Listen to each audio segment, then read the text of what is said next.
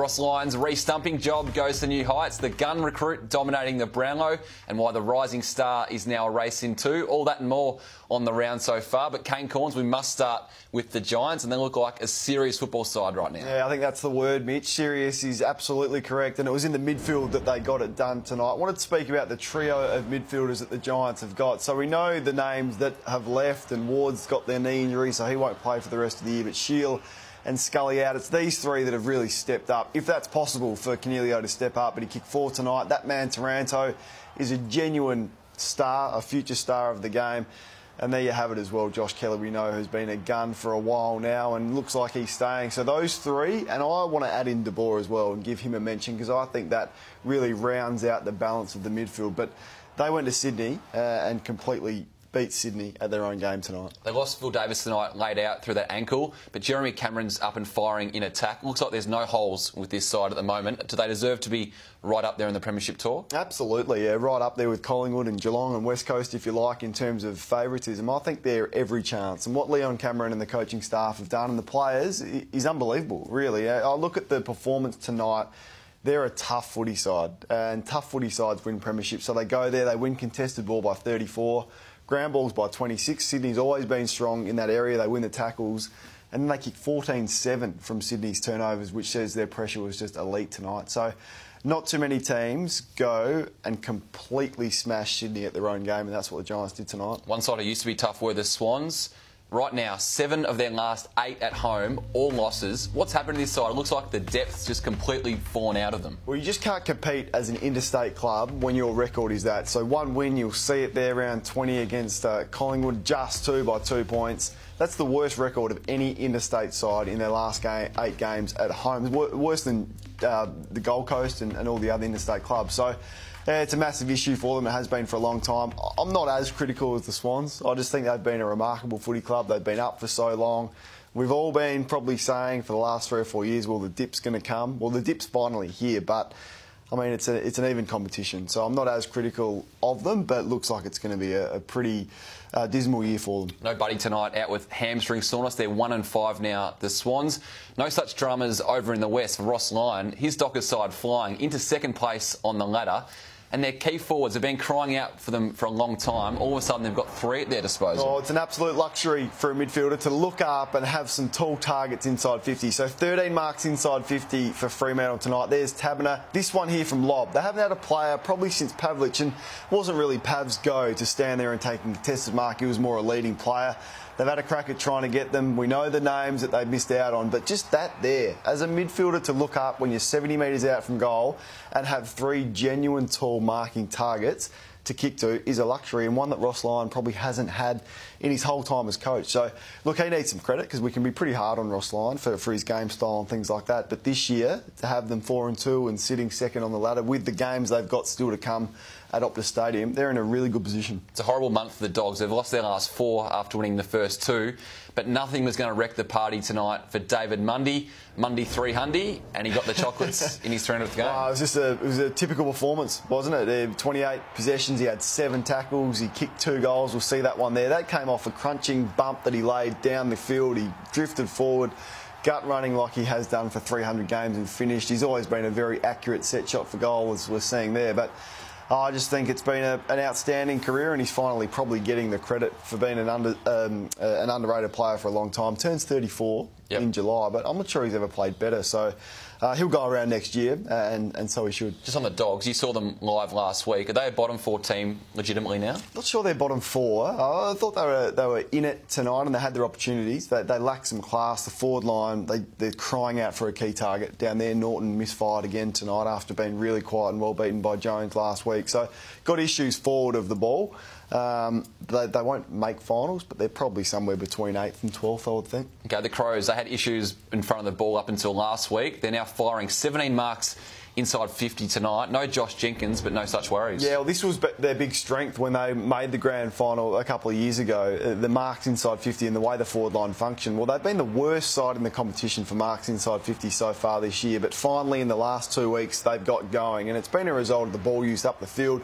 Tex was on fire tonight. He had a really strong performance. Himmelberg, that man we're seeing on screen, has come in as Jenkins' replacement. He kicked 2 goals. Look, Jenkins is in my best team. If you're picking a team to play in a grand final tomorrow, I'm picking Jenkins over Himmelberg. So I think he comes back, he kicked 3 in the sand for whether it's next week or in the future. But Crows feeling a lot better about themselves in the last fortnight. They play Fremantle at home next week, so another opportunity to win 3 in a row before leading into a big showdown. You tipped them for the flag. Do they still make the 8? I think they make the 8 from here. Yeah, I think a pretty reasonable draw. They've still got to play St Kilda again. They play Gold Coast again, and they're going to be tough to beat at home. So right now they're inside the 8, and I think they'll finish there at the end of the year. We all love a bit of character. There's plenty of that getting around at the Saints. MP 400.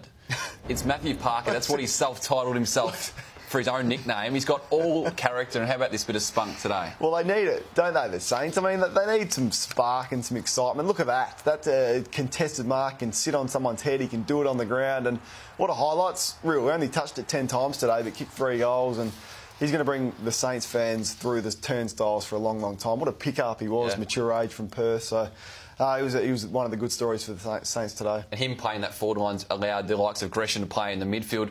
Now, this looked potentially horrible today for Jack Loney when he went down, hyperextending his knee. The early word is that he's avoided the ACL cane, but this could have been horrible. It was, and your heart sank for a moment when you saw it, because he's a player that's worked so hard on his game. I reckon he was at the genuine crossroads at the end of last year. They took some time to even offer him a contract, the Saints, but you can see how hard he's been working, and he's formed a real weapon for St Kilda with Gresham and these types of Billings as small forwards for the Saints. So great news that he has avoided that ACL, and it looks like a medial, they're saying. Yep. So if it's a nasty one, maybe 4 to 6, but he'll be back this year, which is great news for him. Now, the Lions got their 4th win on the board today in the Q Clash. They were made to work hard for it. 4 wins. Does Lachie Neale now have 12 Brownlow votes? Yeah, well, I think he'd be certainly favourite at the moment. I think Travis Boak's had a very good year in polls traditionally well. He would have got the 3 on Friday night against North. But this is what I love about Brisbane. It's their midfield power. So they've got some young midfielders who have got leg speed that push forward and hit the scoreboard. So they're the best team in the competition right now at scoring from stoppages. It's one thing to be strong around the clearances and win them, but you want to score from them. So they, once again today, they kicked 7 goals, 5 to the Suns, 3-2 directly from stoppages. And we're seeing the names, you know them, Berry, McCluggage, Zorko. They're all goal-kicking midfielders that when they go in there have the weapon to push forward and kick goals, which is always threatening to the opposition. 4 wins now. We saw how poor they were last week. Are they making finals? You're putting me on the spot with every team making finals. Someone's going to have to miss out. I don't think Brisbane will get there. I think they miss out as well. I didn't have them in there at the start of the year. I'm going to stick to that. But they're showing improvement, which is, I think, all that Lions fans can ask for. All right, the fallout continues from Anzac Day. The booing. Scott Pendlebury copped it from the Essendon fans. Whether it was for him or not, it remains to be seen. But it's divided social media. And Mel Horsey, who's weighed in on this one? Yeah, Matthew Richardson was on the boundary for Channel 7 on the day and said he couldn't believe his ears post-match. He labelled the booing disrespectful and called it a disgrace. But it's obviously not the first time that booing has been in the headlines of late. And Scott Pendlebury's former teammate, Dane Swan, well, he took to Twitter and chimed in. He isn't too sure about the current trend, but in classic Swanee fashion, he used it as an opportunity to take a little dig at Bombers fans, calling them all sore losers and getting involved in some Twitter spats for the rest of the evening. Now, former players weren't the only ones that chimed in. Lions star Mitch Robinson, well, he was fired up. He doesn't want booing gone from the game because everyone loves passionate fans, but he thought the booing of Scott Pendlebury post-match was not in the spirit of the game. But not everyone was offended by the incident. Hawthorn Premiership star Campbell Brown, well, he said that fans are entitled to boo and that we've all become a little bit too precious. So plenty of mixed opinions on this one, but the last one that caught my eye was actually by your dad, Kane. Graham wrote a really interesting article and basically said that common decency has gone missing when champions are being booed by the crowd, which I thought was a pretty interesting point. Kane, I wanted to get your thoughts on the booing saga. Did you love it? Did you hate it? Because the jury's out on socials. Yeah, I'm a bit neutral to it. I'm not as offended by it as some are, including Dad. Look, the thing I'm disappointed about, Mel, is that we should be talking about what an amazing game of footy it was. Yep. I think it's the best game of footy I've seen this year. So there was highlights everywhere. It was close. Both teams looked really strong and finals chances, no doubt. Both of them, I think they both make it, and there was just some amazing individual performances in that game and team performances as well. So we should be talking about that, not booing and all the drama umpiring that's resulted as the end of that game. So it was a great game and well done to both sides. Thanks for that, Mel. Just on Twitter, do you and your dad speak before you tweet? Do you speak to Graham before he fires out those tweets? No, I often get involved and reply to him, but sometimes we agree, sometimes we don't, and I don't necessarily agree with him on that one. Okay, back to your hometown, Friday night footy, the city of churches. Port Adelaide, too good for North Melbourne. The Roos, 1 and 5. This really looked like a tale of two different lists, two sides that went in different directions last year. Port Adelaide gutted their team. They moved on Wingard and Pollock. Whether it was their choice or not remains to be seen, but they moved on those guys, brought in the youngsters, and the Roos topped up with those guys in that 25 to 28 year bracket. And we're seeing the result of that now, aren't we, Mitch? So they both won 12 last year. They finished one game outside of the 8. Port Adelaide, as you said, moved them on. There's the players they've brought in. Now, all three of those first-round draft picks you're seeing, Rozee, Butters and Dersma, have played every game and the impact they've had. Whereas the Kangaroos went with the experience. So Pollock, Pittard, Hall, Tyson, we know the names. They did bring Taron Thomas in, who's had an impact, certainly, but I just think it's fascinating. Port Adelaide, the 4th youngest list in the competition. North Melbourne, about the 4th or 5th oldest, and the results that's having. So I'm just concerned as a North fan. What have you got to look forward to right now? Look through the list. Where's the next young star coming through at North? Whereas Port Adelaide, you can see it was the best draft, some said, in 10 years last year, and Port Adelaide traded up to get Rozee. They didn't have pick 5. They traded up to get him. That's what North could have done, and I just think they missed an opportunity to do that and completely rebuild their list, because it requires a rebuild now. I think we're all recognising where North Melbourne are at and how far they've slipped. They need to rebuild. Well, perhaps they could have done it last year, but also brought in some young talent like Port Adelaide did to play some games and fast-track that process. And 2 of the young Roos stars, Jai Simpkin and Paul Hearn, were dropped from this game as well, so that's just some more young midfield depth falling out of their side. You spoke about Connor Rozee.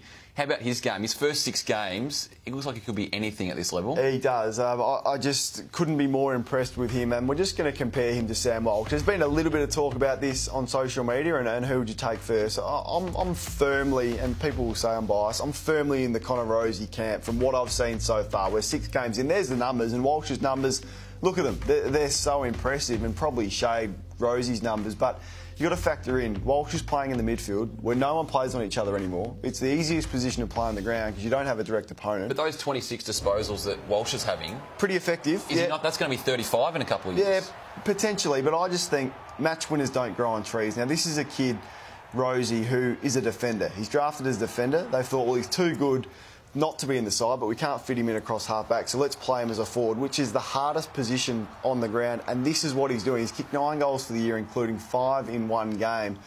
In the hardest spot on the ground, he can sit on people's heads, as we saw on Friday night. He can do it on the ground. He's got genuine speed and match-winning ability. Now, Walsh is going to be probably a Hall of Famer. He's going to be an All-Australian. He's going to play 250, 300 games. He's going to be in the mould of a Nigel Lappin type and having an amazing career, but I see Rozee as more as that genuine, powerful midfielder who will move there and do things like the Nat Fyfes of the world will do. So I'm picking Rozee from what I've seen right now, and I'd have him not far behind the Rising Star race just at the moment. That might be tough for St Kilda fans. Listen, we yet to see Max King, but the Saints seriously considered Rozee with pick 4. Hard to judge until we do see King as well, and they went for the best available is what they thought, but hopefully he gets his body sound. Alan Richardson is confident that he's almost ready to go, Max King, so really looking forward to seeing him play. But for Saints fans to see what Rosee's doing and having an immediate impact now, they'd want to hope this King kid's good. Oh, the upside is huge on him. To the rest of the rounds, action, Hawthorn